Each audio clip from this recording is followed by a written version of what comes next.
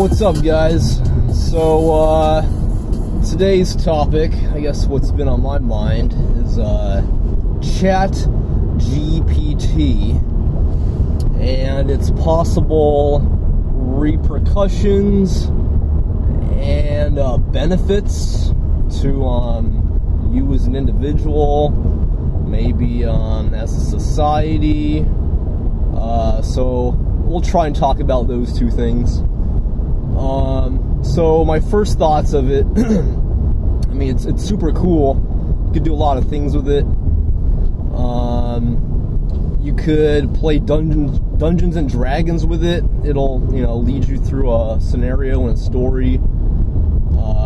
You can probably teach it a new game and have it come up with new strategies. Or even at work, you can have it design you a bridge. I don't know if you can do that yet. Maybe it will. It can even write, marketing statements or proposals for you in the business industry. So it's interesting because ChatGPT, you guys already kind of know, or may not. It kind of takes all of the data from, I guess, the whole stockpile of things you can find on Google, so public information, and it kind of finds like the average of it, or according to your certain criteria or parameters you give it, like, oh, write me an essay written by a 30-year-old with a B+ about agriculture or something. That's 500 words.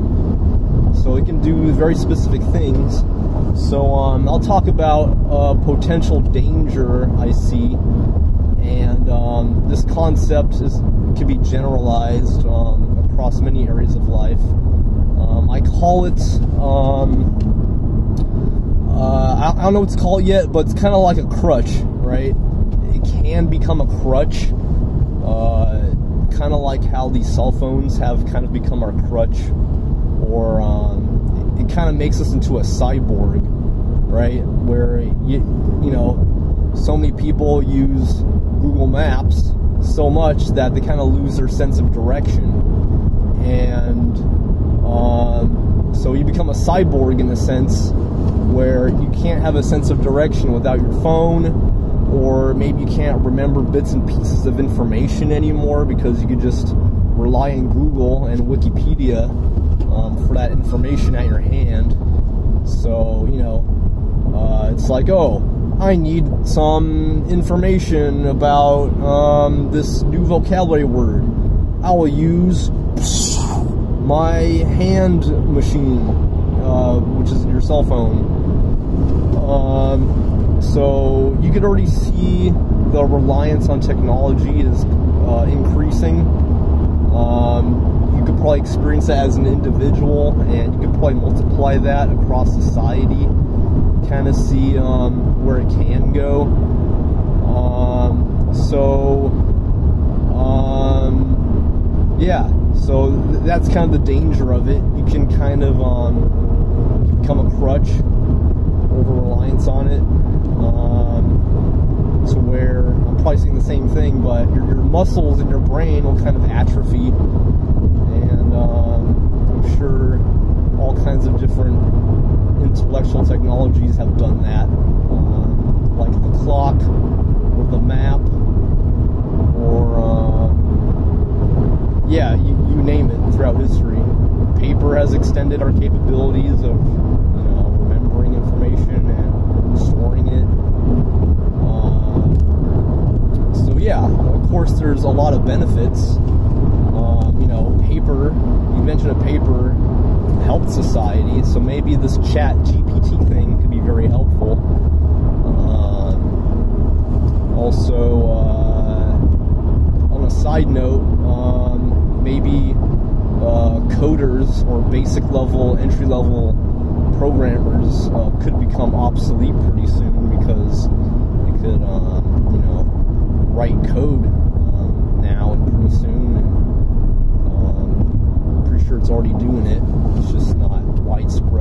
so it's just a matter of time. What else? Advantages? Yeah. I mean, maybe it could take over a lot of jobs, but that's kind of seen in a negative light. But I don't know.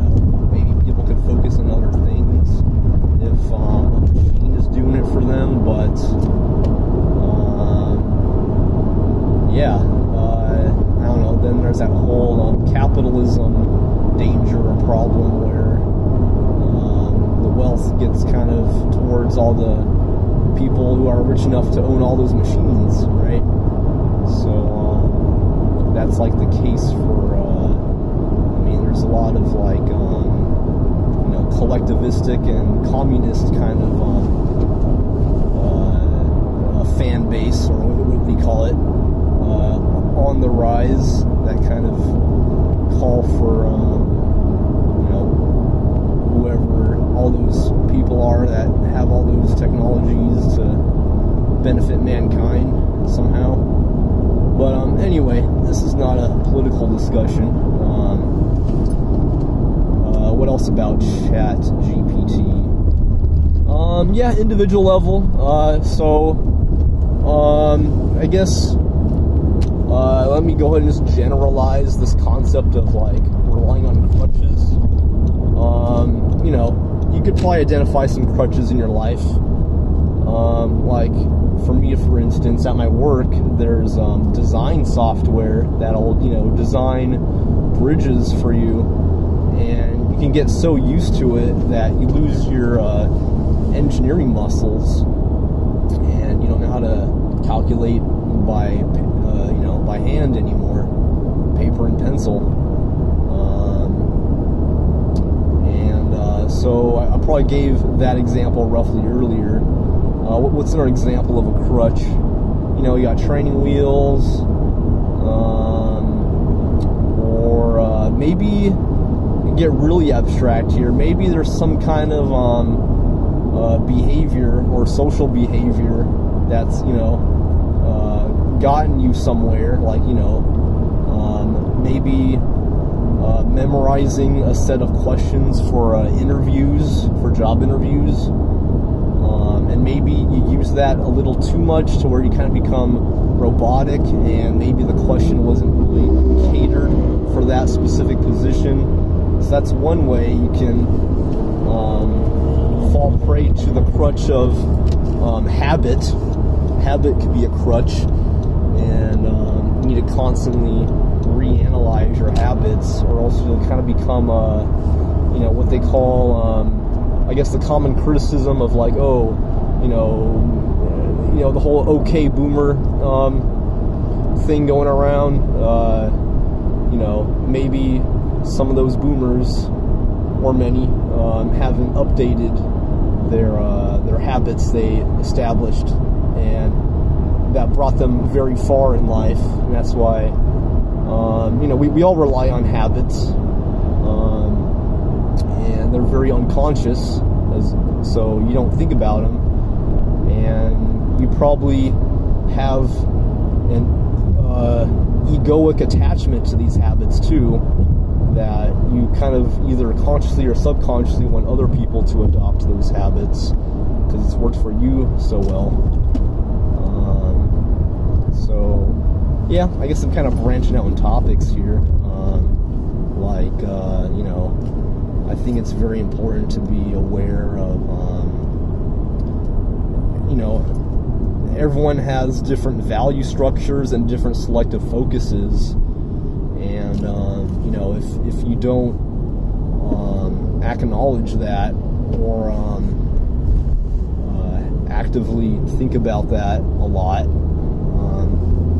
as you walk through life, then it's going to be kind of a severe disadvantage. So yeah, that kind of goes into my, I don't know, personally, you know, according to like Myers-Briggs, I'm that whole ENTP debater personality archetype, able to see both sides of an argument, and that's one of my, I guess, mental tools. Just remember, everyone has different value structures.